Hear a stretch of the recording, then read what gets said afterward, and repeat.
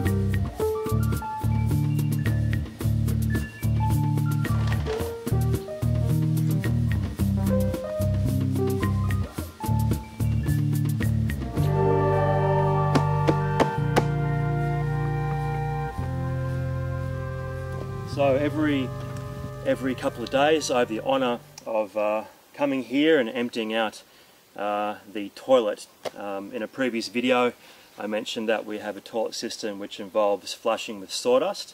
That sawdust and the human excrement together get emptied into this here, which is a thermophilic compost, or a heat generating compost.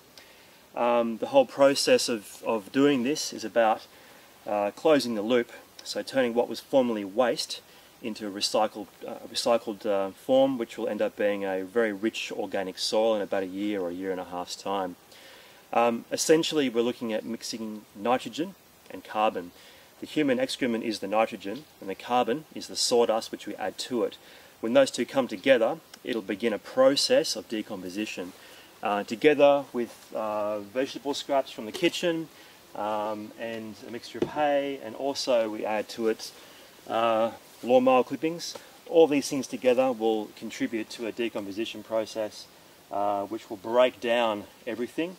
So about a year and a half this will be a bit lower in height, and everything will have turned into a rich organic soil. Most importantly with the heat generating component is that it burns up or kills all the deadly pathogens that exist in human excrement. As we're living in a very cold environment most of the time in Latvia, it just means that I'll leave this sit for a lot longer in the event that those temperatures don't rise high enough to kill the pathogens as they would in a tropical climate much sooner. Yes, that's the much of it. Every 2 days I empty this out.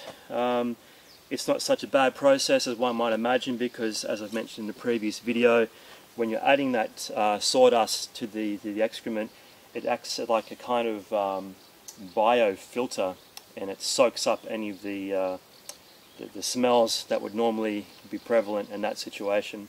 So it makes it not the most pleasant experience in the world to be doing this part of it, but look, it's not that bad, and if it means creating a process of recycling what was formerly just waste, human excrement, recycling that into rich organic soil, then this is far better the option to use.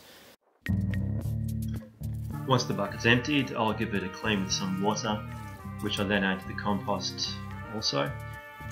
Once that's done, I'll give it a spray with some vinegar disinfectant just to keep things clean, and also scrub it out, in this case with an old pine branch because I don't have a brush. I'll scrub it out with that and also throw it into the compost when finished. I'll add the kitchen scraps, and finally it'll be the cover material, which in this case is the grass clippings from the lawnmower.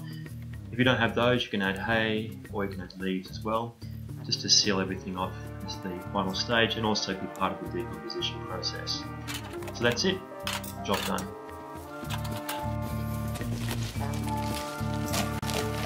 Before putting the bucket back in the outhouse, I'll add some base material, which is the sawdust we use for flushing.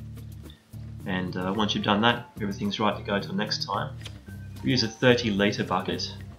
Most people will use 20 litres, but I prefer 30, especially over summer. We have more visitors, so 4 adults and 2 children will fill it up over about 3 or 2 days. it was just the two of us, then it might last up to a week, and that would require obviously less emptying less frequently. Okay, thanks for watching. If you like what you've seen, subscribe below, and also if you have any comments, feel free to make them and I'll try to answer them as well. Cheers, see ya.